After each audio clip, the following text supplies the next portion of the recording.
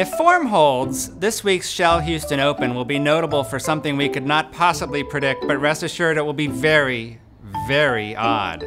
Perhaps a player will unzip his golf bag only to watch a family of parakeets fly out.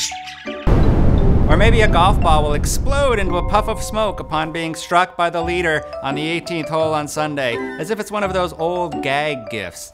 Or this being Texas, we might see an especially deep divot yield an oil geyser. Welcome to the season of weird on the PGA Tour, a year in which freakish, once-in-a-lifetime events seem almost commonplace. Last week, in the first round of the Valero Texas Open, Aaron Baddeley pulled his drive into the trees at the par 4 17th hole. He went down, looked at his ball, realized he was gonna have to take an unplayable lie, marched back to the tee, reloaded, hit his third shot into the hole, the amazing birdie 3. The same day that happened, Phil Mickelson saw the head of his 8-iron fly off while he was trying to hit a fairway bunker shot. Meanwhile, Troy Merritt hit a shot in which the face of his iron caved in as if it had been struck with a hammer.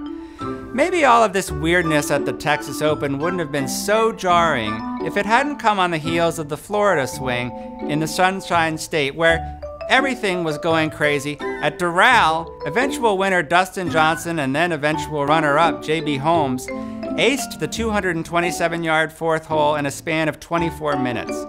At Bay Hill, where no one had made a 2 on a par 5 in the 35-year history of the tournament, Daniel Berger and then Zach Johnson did exactly that on consecutive days on the weekend. Berger with a 4-iron at the 6th, Johnson with a 5-iron at the 16th. Keep in mind this is also a season in which we've seen Tiger, afflicted with the chip yips, shoot a career-worst 82 in Phoenix and fall all the way to 96 in the world as of last week. Where will it all end in this season of weird? There's no telling what might happen in Houston, but I'm expecting a healthy dose of weird. That goes especially for the Masters next week, where you might as well pencil in a very weird, surprising winner. Me, I'm picking Arnold Palmer.